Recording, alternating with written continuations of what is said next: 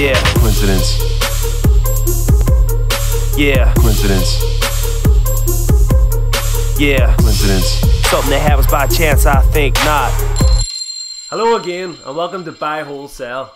This channel is about sharing experiences that I have gained through playing the stocks and share game over the last couple of years.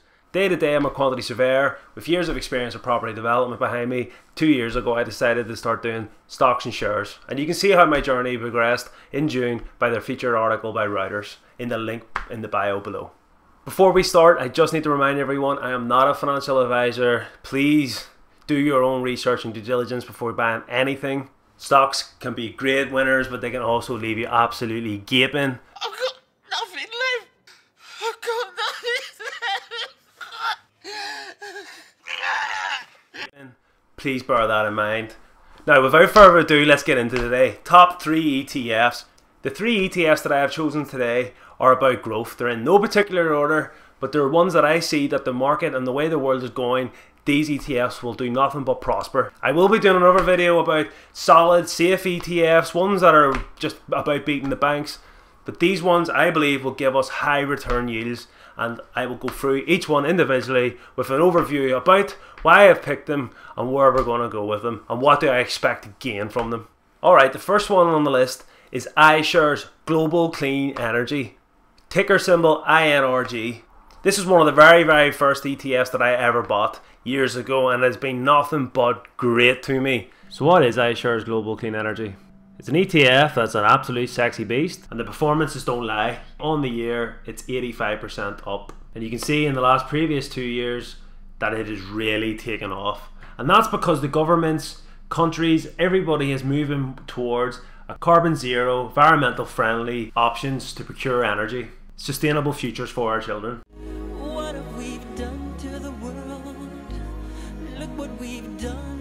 You're seeing it all over the television, advertising clean energy, solar panels, electricity from wind, with many companies signing up to 2030 to reduce the carbon footprint.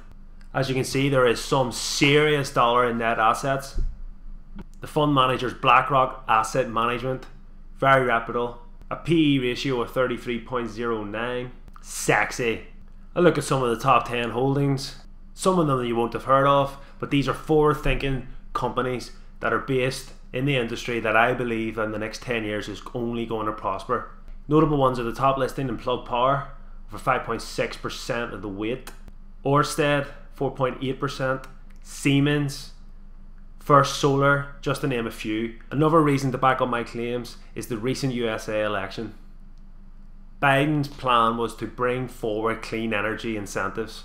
Following his recent victory over Donald Trump, happy days. Clean energy is going to lead the way for America, who have a lot of catching up to do following the tender of Donald Trump, who completely steered the country towards fossil fuels and was a big believer in that the ozone effect didn't really happen. It's thought that Biden's victory will only serve to accelerate the shift, with the president-elect pledging at least $2 trillion in climate-related and infrastructure investments over the next 4 years.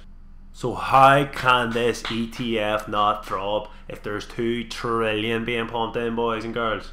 With the UK target of 2030, Biden has set out 2035, again tying in with the fact that we have lost 4 years of growth due to Donald Trump. And with 2050 being net zero, imagine that net zero by 2050. If that's achieved, unbelievable for the environment and unbelievable for your portfolio. Rock hard. Now it's solid. Solid as a rock. A bit more detail into the iShares Global Clean Energy charts.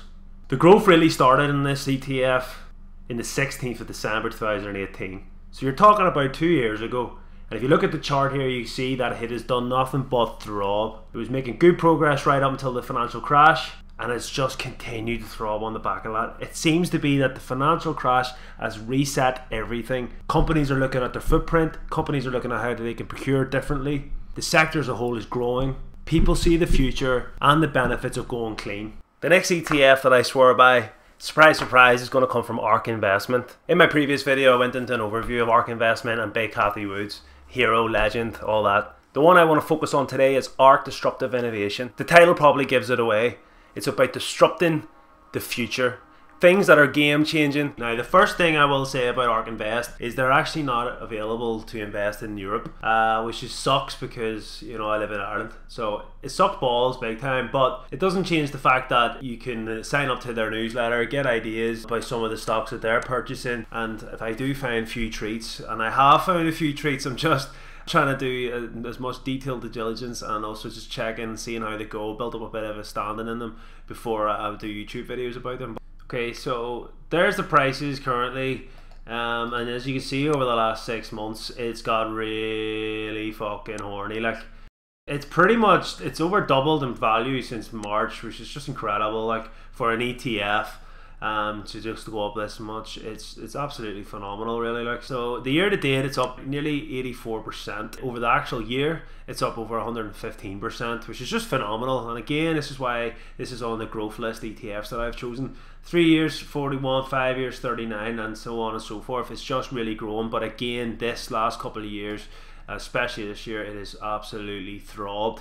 Top 10 holdings, well, if you look at the top one, it probably gives an explanation. Tesla, which is over 400% up this year, is it any wonder with 10% stake that they're absolutely throbbing? And just look at that market value, yummy. So yes, some great ones are Roku, which I also have, Square, which I did have, but I've sold my position. Maybe one time I'll get around to talking about why I've done that.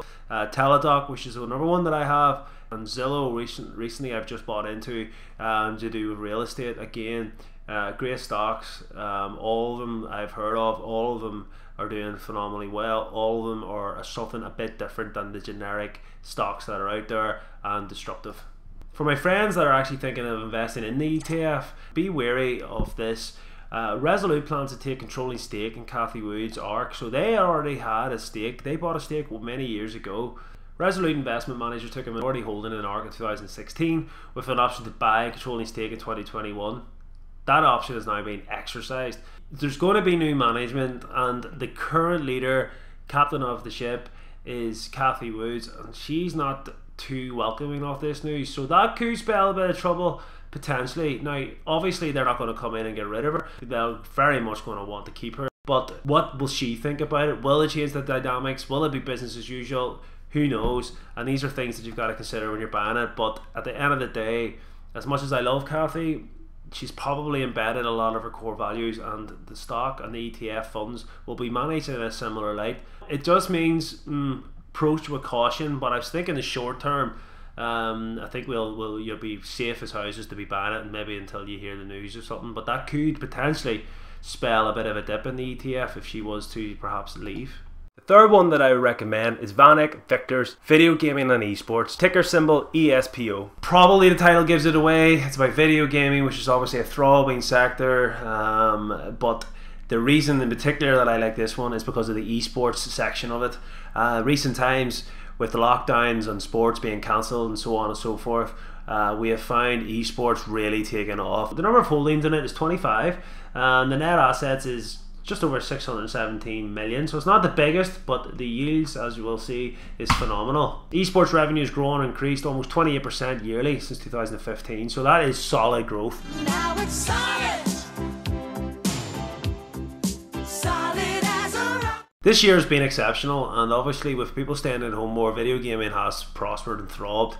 When things get better, this ETF will probably suffer as a result, but we still have, in my opinion, 6 to 12 months of growth potentially still left in this. But guys, you shouldn't be thinking about ETFs and trying to short trade them. They're long-term holds, and you know, this will be just one that will continue to rise every year, even if there is a bit of a pullback in the short term.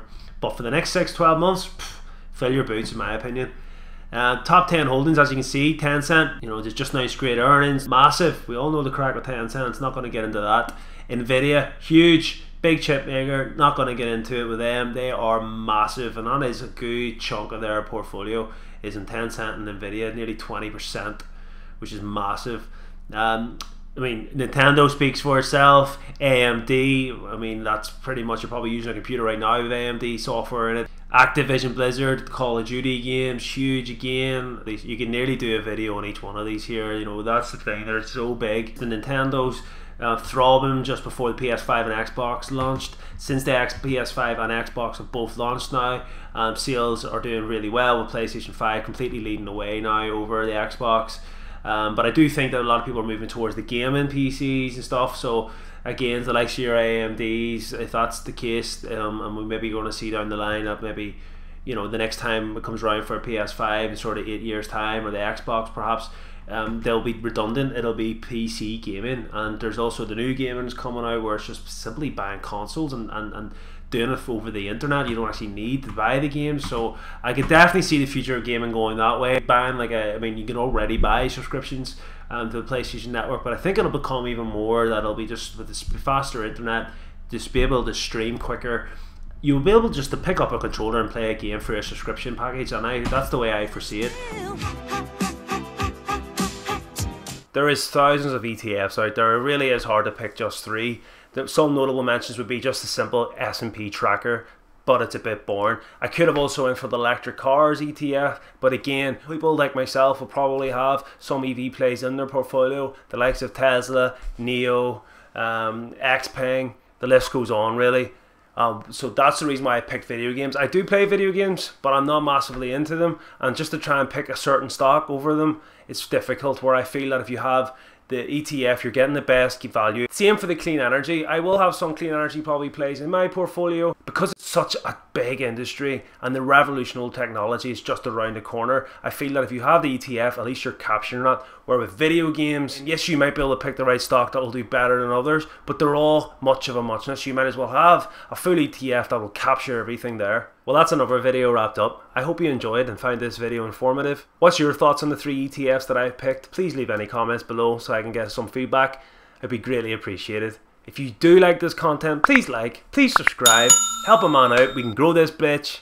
More content coming your way. And if you are thinking about becoming a stock trader, have a look in the bio. You'll see a link to my broker 212 where you and I will both get a free trade. Yeah, coincidence. Something that happens by chance, I think not.